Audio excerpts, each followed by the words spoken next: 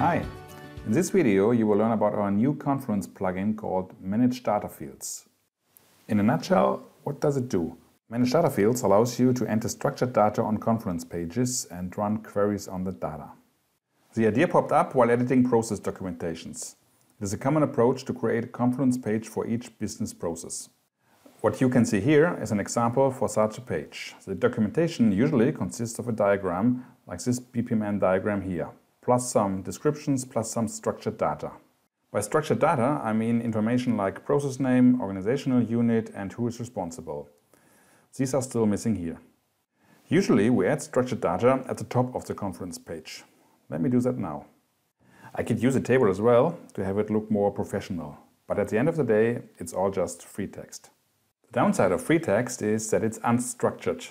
We have to ensure manually that every process is described by the same data fields and that data is entered in the same format.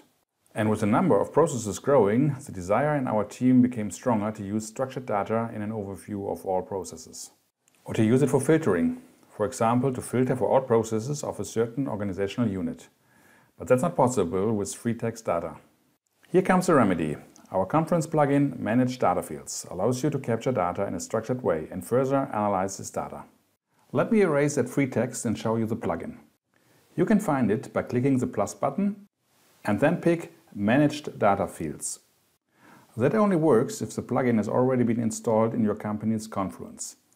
If this is not the case, talk to your Confluence admin. They can install it. First, a dialog opens. It has 3 sections. Field instance. You can use that to enter data on your wiki page. As you can see, somebody already created some field definitions that I could instantiate right now. Field query. You can use that to display the result of a query to your wiki page. We will come to that later. And field definition. This is where you define the fields in the first place. Managed data fields are defined globally. Once they are defined, the data can be captured on every wiki page. Let's go there. I clicked on field definitions. As I said, the field definitions are global, so we cannot edit them here on our process wiki page. Nevertheless, we can navigate there from here by clicking Create. Upon initial installation of the plugin, every user is permitted to edit the global field definitions. You may limit that later by adding people to the Confluence user group called Manage Data Fields Editors. As soon as someone belongs to that group, only they will be able to edit the global definitions. In that case, all group members will have a link to the field definitions page prominently placed in the Confluence header bar. Now, in order to get to the field definitions, I click Create. What we see here is a list of all field definitions so far. They have various data types: text, multi-select, drop-down and option field.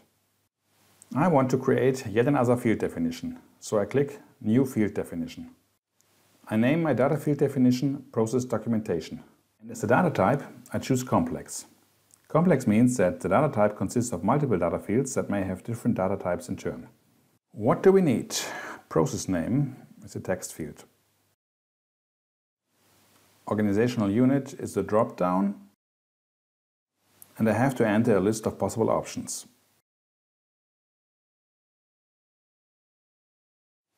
Document status is an option field and needs a list of options as well. Also, I add a description to the overall complex field definition. I finish by clicking Add. OK, my new data field definition has been created. The table includes a rendering of how the field will look on an actual wiki page. Back to our wiki page. Now that we have a field definition, we can actually capture data. Once again, I pick the Manage Data plugin. This time I go to Field Instance and browse through the list of available field definitions. I pick the one we defined a minute ago, Process Documentation. Next, I fill in the concrete values for my business process.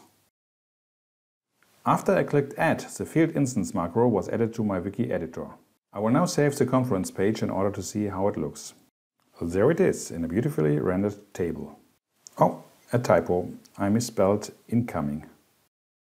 I will fix that. For this, I go back to the edit mode.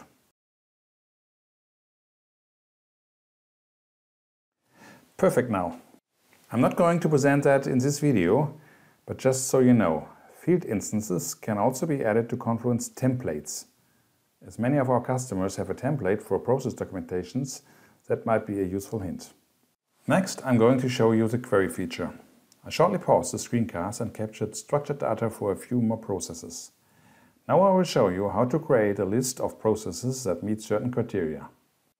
Here is a new Confluence page. I named it Process Documentation Overview. I go to Edit mode. And then back to the plus button. And back to Manage Data Fields. This time I go to Field Query. I pick the field definition that I want to query. I can switch off any filtering functionality in case I want a list of all wiki pages that contain an instance of process documentation. In that case, I could still filter by Confluence space. Let's start with all spaces. I save the wiki page. Now here's a list of the processes for which I entered data. On a side note, this search result is fully compatible with Confluence permission framework. Everybody sees only those spaces and pages that they are permitted to.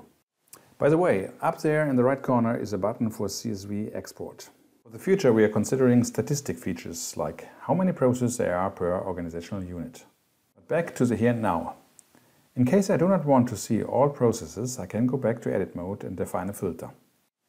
With a click on the query macro, I can edit the field query. I add a filter for draft versions. Value filtering for complex fields is straightforward. As soon as you enter or select values for an attribute, the query will only return instances that contain at least one of the entered values for that attribute. Hence, not setting a value here results in the attribute's value being ignored by the query. Now, the list is down to one process, the only one that is still a draft. The list here represents the filter that is currently applied to the query. The location of the found wiki pages can easily be accessed via the link. Thank you for watching. The Manage Data Fields plugin is available in the Atlassian store. Please let us know if you have any questions.